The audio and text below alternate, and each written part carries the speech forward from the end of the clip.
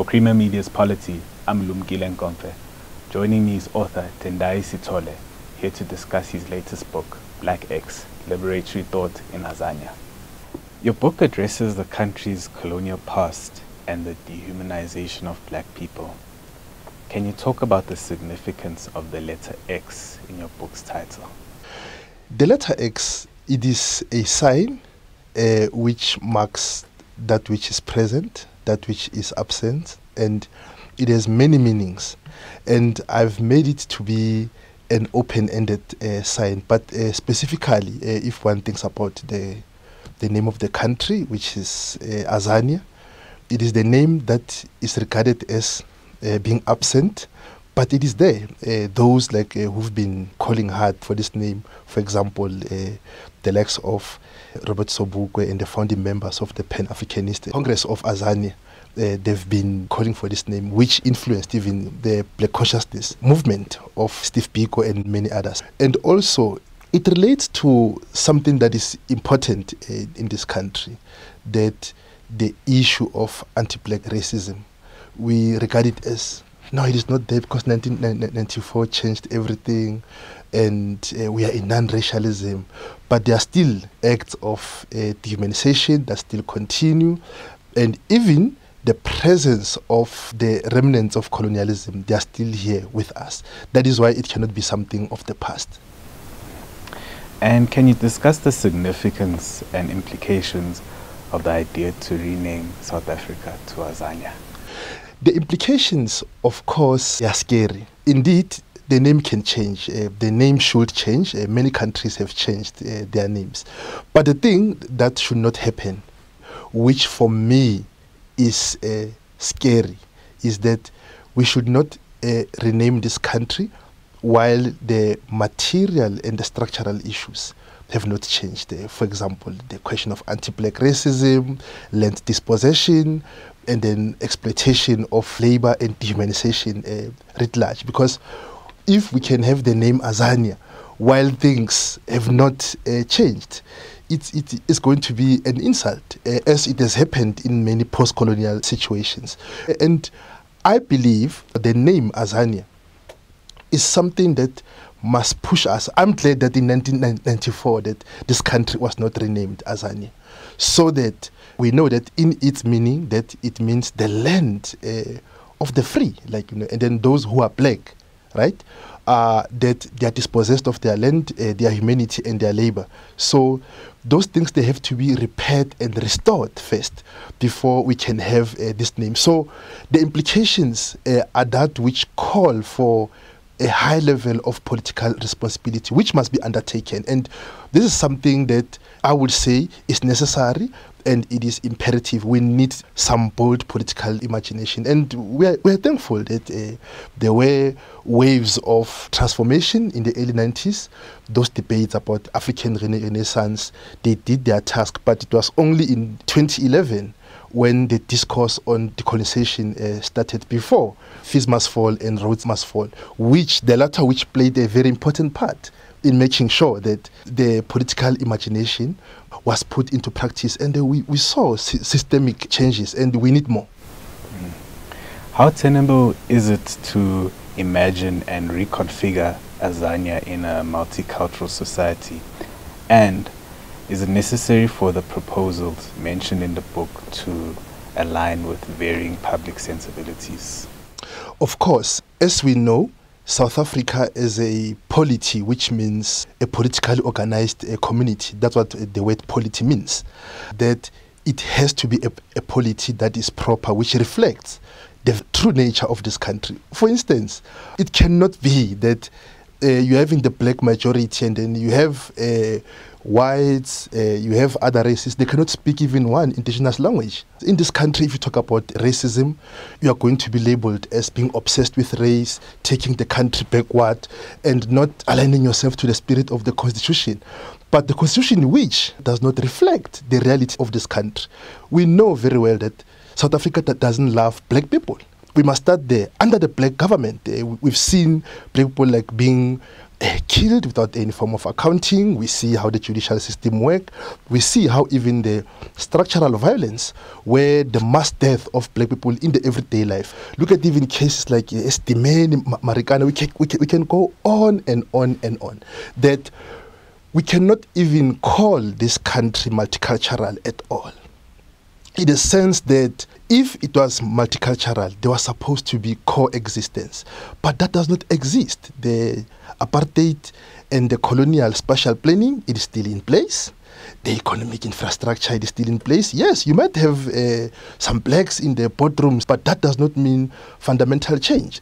I believe that there has to be a whole reconfiguration of everything. If we are going to have systematic change, it has to be fundamental change, not cosmetic change that, oh, we have black management or we have blacks who are living in the suburbs. We know that these very same blacks, they are indebted middle class. We need to understand what is racism. The manner in which your life in general gets eliminated, prohibited by the very idea of the structures that do exist. Like, the lifespan of black people is not the same. The salaries are not the same.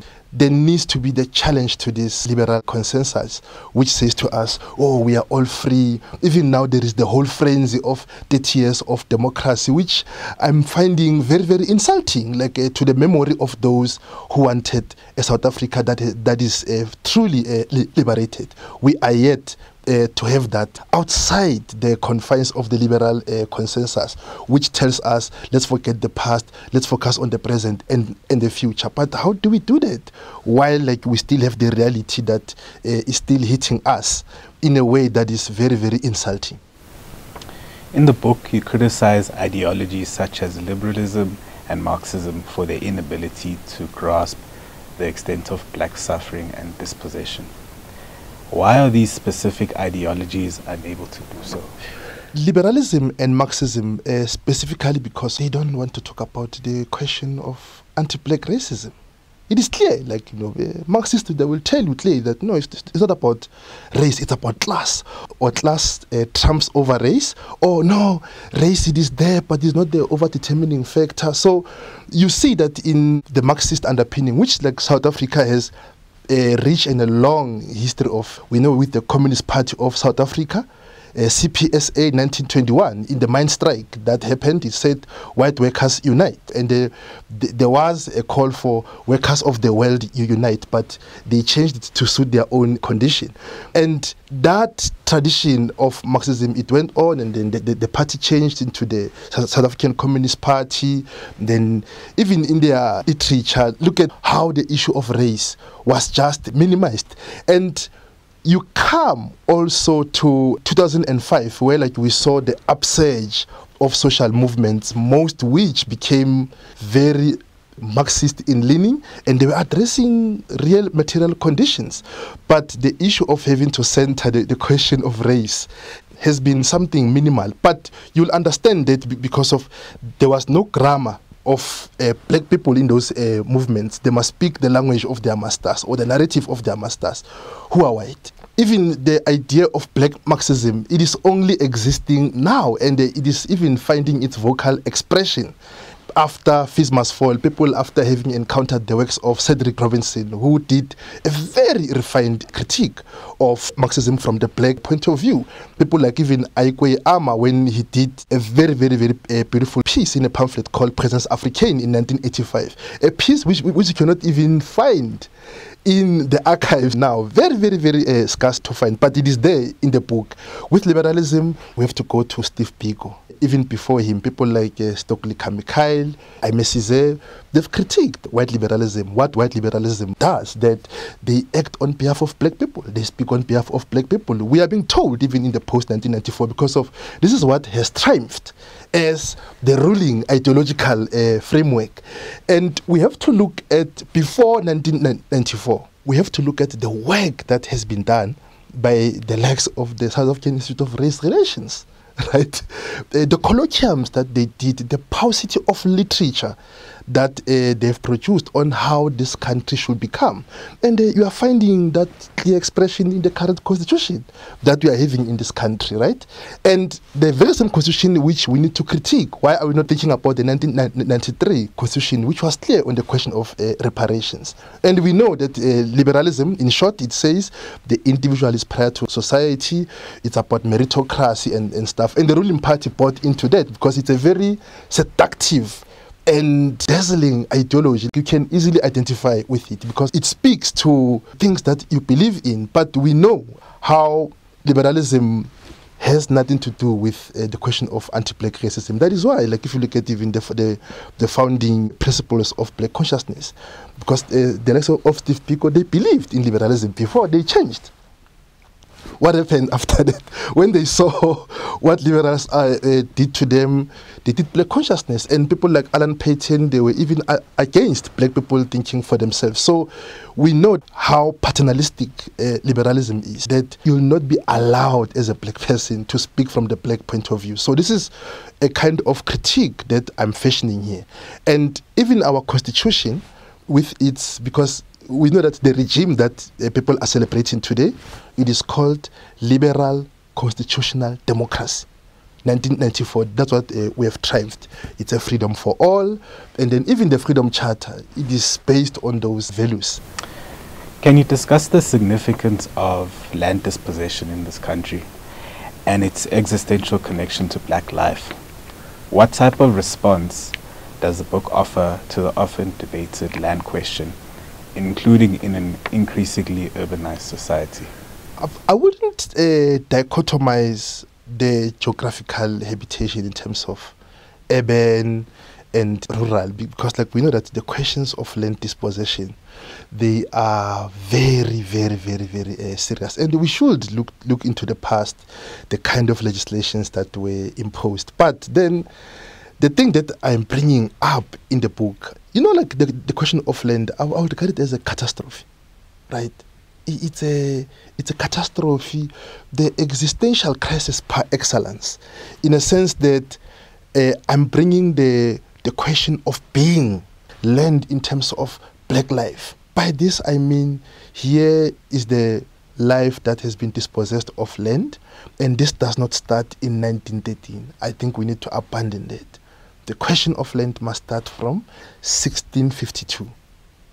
We must start there, and this date is very significant in order to understand the wars and the violations and the legislations that came to dispossess the issue of land, and how even the question of black urbanization cannot be delinked from the destruction of the black family unit in the rural areas. We know that there were black people who were owning land, who did the businesses, but how those things, they were destroyed, and then their bodies, they were turned into labor, right? And let's look at the history of mining. So when I'm saying land, it's not farms. When I'm saying land, I want us to imagine this even to the cosmological level. It's everything. It's a totality of life, and being dispossessed of this, it's a serious violation that no kind of legislation that stands today can understand it. That is why even the constitution that we are having is toothless when it comes to the issue of land, because we have the property clause,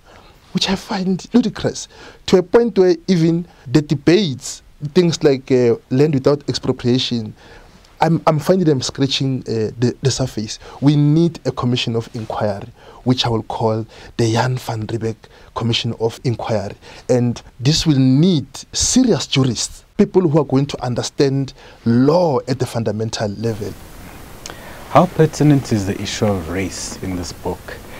And why does this topic offer such adversarial responses? The question of race is everything. It's a don't-go area. There's a fear of having to engage the question of racism. But the significance in this book, in terms of racism, is that people have been talking about racism in general terms. So in this country, even the racist perpetrators, they are now victims of racism. We know the late FW did claimed to be the victim of racism. And bodies and formations like your South African Human Rights Commission, they don't even understand what racism is. And we see how powerful the liberal consensus is doing all that is in its might to destroy anything that has to do with the question of race, because it's not an invention, it's a reality that we are in and what we have to confront. And I don't believe in this scam of, oh, let's work together to emulate racism. No. What I'm proposing is, it's very simple. We have to redefine racism. I'm talking about anti-black racism. I want to be specific. So to dislodge this liberal consensus, which means, oh, we are all affected, let's find solutions. We don't need solutions. We need to understand anti-black racism as a specific form of racism. And for there to be the end of racism, we don't need white people to come and assist black people or support them. No, they must dislodge it. I'm very specific in terms of the infrastructure of racism, because we know that white people are supported by institutions. In this country, there are no institutions that support black people. Black people need to have the power to repossess the definition and the meaning of racism. And when I'm saying even the issue of black pain, I'm not meaning it in this performative sense. Oh, black pain, no. This is something serious. We go to the townships. Every weekend, it's funerals. We have to question that. We go to hospitals. The mortality rates are so ridiculous. So we need to understand racism in terms of even structural levels. The book also seems to denounce the current iteration of the Constitution and the rule of law. Is this a fair characterization? And if so, what is the basis of this critique? I would say maybe my critique is limited. I would say maybe my critique is legit. But let's start with the Constitution. The Constitution of this country does not reflect the reality that we are in. Do you know that the Constitution does not have 3 words? Racism, slavery, and colonialism. Read it from the beginning to the end. You won't find those 3 words. And then it tells us about the injustices of the past. Now, if you look at this construction of the past, it is as if this past starts from 1948. Of course, when you come to the issue of land, it starts from 1913. But this country has a long history of slavery. The critique of the law and the Constitution comes from the very fact that they don't express the black point of view. And these are institutions that are supposed to reflect the matters of the polity. As I said, that the polity means the politically organized community. That does the Roman Dutch law. Of course, you'll have the customary law, but it is that thing of the chiefs, then the rural areas. It is not looked in terms of it having an elevated juridical status. And we know that the power of the judicial infrastructure in this country. And we must know that slavery, colonialism, and apartheid, they were based on law. They were legal systems. So I think that there is a forgetting that is being done, that this anti-black racism was codified into law. Look at the hyper legislations of apartheid. Study only the 20th century in terms of the legislations that were done against black people. So we cannot let the law off the hook, even if there might be issues of juridical transformation, and we see how even the concept law itself, that it needs to be totally refigured so that it can speak to the reality that we are in. So in terms of the fair characterization, I would say that the fairness comes from having to understand the law from the black point of view. What has the law done to black people? We have townships because of the law. And now, the critique of the law that needs to be done is that we should not regard the law as that which is absolute. Because by this I mean, there is this thing of the law is the law, as if the law was not invented by human beings. So all these systems, they need to be studied anew. We cannot have a just polity if the law is not attended to, because for the polity to exist, it needs to be underpinned by law. But we need to ask, what kind of law do we need? And for this to happen as well, we need a new jurisprudence. And I'm glad that there are people like who are doing beautiful work. People like Joel Mudiri, Ndumiso Dladla, Mokgobe Ramose, and many others who are pushing even the critiques of the Constitution. We need that. And I think that will start by not regarding the Constitution as the most progressive in the world. A lot of work has to be done. And finally, what would you like readers to take away from your book? I'm not beyond criticism. They need to read the book slowly and carefully. And by this, I'm very serious on this. Like, I didn't write, fried steak kind of a book. Like, I did the oxtail, slow cooking movement. And it's a book that is not there to shock, but it's a reality that we are in. Like the things that I'm saying here, I'm not the first one. I'm building on my predecessors, my contemporaries, and even in other parts of the world, because we need to understand that this is the high time that we need to attend to the stakes that we are in, and these stakes are very high. So this is a book that must be read with fidelity and humility. That was author Tendayi Sithole discussing his book, Like X, Liberatory Thought in Azania.